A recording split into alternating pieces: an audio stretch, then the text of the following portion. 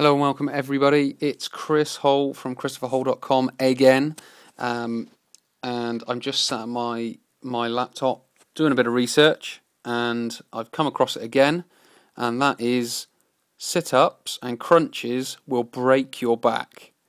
It is as simple as that. They will break your back. Stop doing them. Right now, so I've just been reading a book. It's called Clinical Anatomy and Management of Low Back Pain by LGF Giles and Kevin P. Singer. Again, look it up, have a read, it's a great read. Then I've gone to the chapter Biomechanics of Lumbosacral Spine. And just after the introduction, there's a part called Development of Spinal Biomechanics.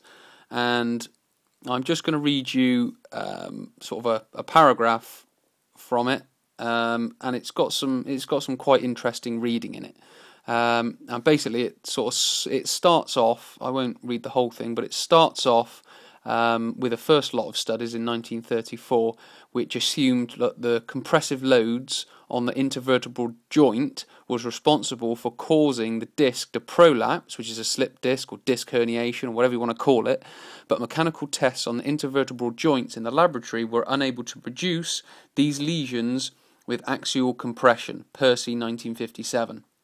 So, in 1957, that got sort of quashed. It wasn't the compressive load on it. Then, as we go further down the paragraphs, what they found was in 1982 by Adams and Hutton.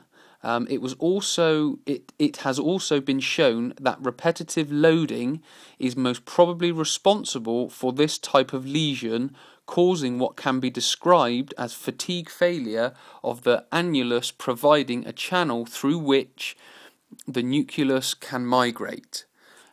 That is basically repetitive loading. So repetitive loading is essentially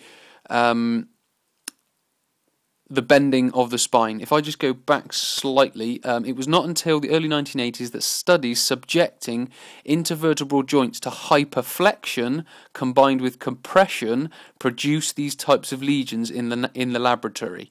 Okay, so what they're saying there is hyperflexion and compression. So that basically leads me on to what I said before, was that repetitive loading. That's another way of saying sort of the hyperflexion is causing back pain. So again, I will say it again, as I said at the start, sit-ups and crunches will break your back. Stop doing them. Okay, thanks and goodbye.